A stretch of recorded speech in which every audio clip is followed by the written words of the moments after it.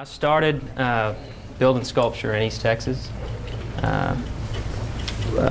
Fortunately for me, it was during the harvesting of the pines. Unfortunate for the pines.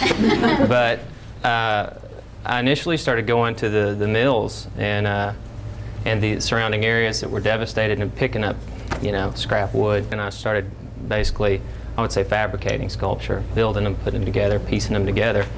And from there, it kind of turned into my love of antiques and folk art, and all these things kind of came together with just beginning to learn about contemporary art. So I was able to kind of synthesize all these different interests into sculpture. The little ones came about due to lack of time, basically trying to make art and make money to eat, to live. So the little ones were quick. I was able to get in, get something done, have a sense of completion about it, and have a finished product to look at. Just the little statements. Each one is, they can be something as simple as some kind of phrase I heard during the day, or a little bit more personal.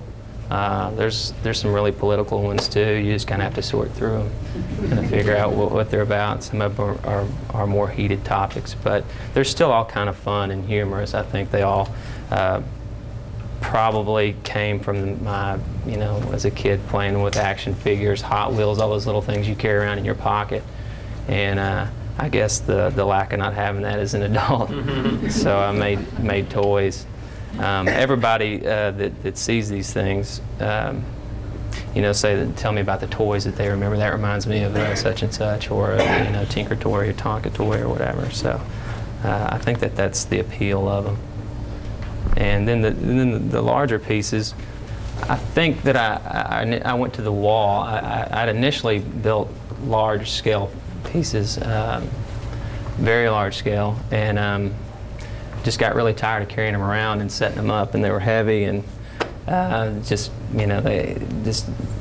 think this was so easy to do. I could build a little box and put these things in them and carry them. And